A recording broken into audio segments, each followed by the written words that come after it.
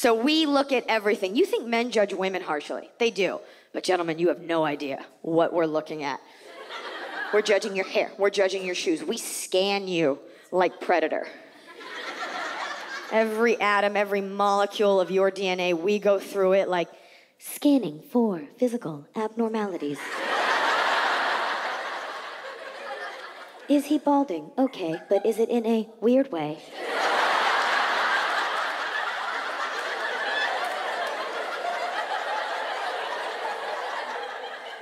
Is that a goatee? What's happening there?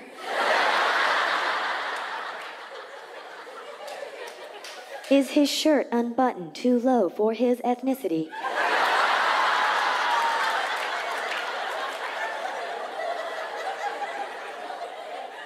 Is he wearing embroidered jeans? If so, is he a European male or just someone from Arizona? Like, we go through it.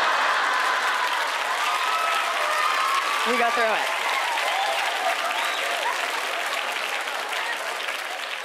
We aren't looking to see if you're the hottest guy ever. Nay, we are merely assessing if you're 50% attractive enough that we want to put the effort into putting ourselves in your orbit so that in an hour after a drink or two, you, gentlemen, have the luxury of turning around and being like, oh, excuse me, I couldn't help but notice. And then we turn around like, really? That's it. Just setting it up for you to knock it down. And a lot of times, it's not that easy. A lot of times, we see a guy that we think is cute, and he doesn't notice us, so we have to make you notice us. A lot of times, we get our girlfriend to help us. Every girl's done this.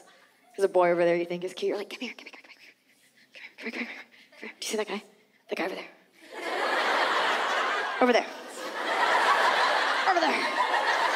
Do you see him? Do you see him? Do you see that guy? Are you looking? Do you see him? Don't look. Do you see him? Are you looking? Is he looking? Is he looking? He's looking. He's looking. Start dancing. Start dancing.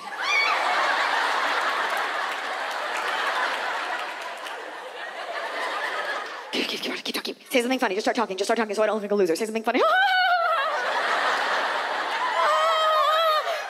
You're trying to put out this vibe that you're so carefree. Because you, and don't lie about this, you want him to look over and be like, oh, there will never be another. There has never been another. She is the one. You want him to be so taken. Oh, she looks like she doesn't need a man. So carefree. I'm so carefree. I don't use condoms. So effortless. If he was close, he wouldn't be hearing it. From afar, you want him to hear like, sports. If he were close, what he'd actually be hearing is your, like you're trying so hard. He's going to find you. He's going to see you at some point. There's only so many places in a room, a bar, a club that your eyes can fall. He's going to see you. This is the important part, girls, okay? You're out there. It's a competitive situation. There's a lot of girls. There's a lot of bars. He's going to look at you. That's your chance, okay? That's your chance. You only got one shot. It's like 8 Mile, but with flirting. Hopefully there's no vomit on your shirt. Maybe it's a good thing. Maybe we'll be like, oh, she parties. I don't know. You're gonna look over, the lights are going to reflect and refract, and they're gonna hit you both, and he's gonna see you, and that's your chance, ladies, to fucking stick it and pose like a peacock in heat that you are. Just,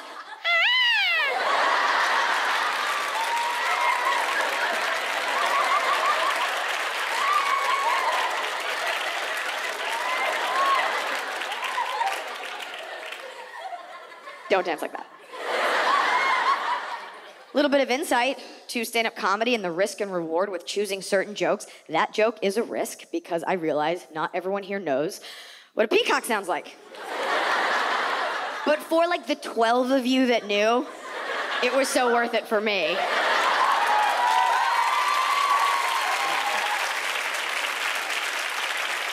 And for the rest of you, the good news is you don't ever have to hear a peacock because that was like top 10 peacock impressions you're gonna hear tonight. I hate it. I hate the noise. I'm allowed to make fun of peacocks because I grew up with them.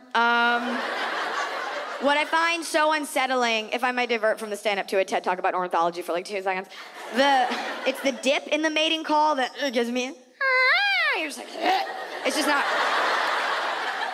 We, as avian enthusiasts, which is why you've come to my comedy show, enjoy consistency in a mating call. Like a crow or a raven is like, caw-caw. It just goes, right? And a dove and its low-rent cousin, the pigeon. It's just, right? The dove and the bird it loans money to, just, right? And we all know, like, a warbler goes like, I'm a warbler. I don't know. And then, and the bald eagle is like, fucking freedom! Okay, so, we know. To me, the peacock sounds like a tired hooker. Like he's just standing on the corner like, you wanna fuck or what?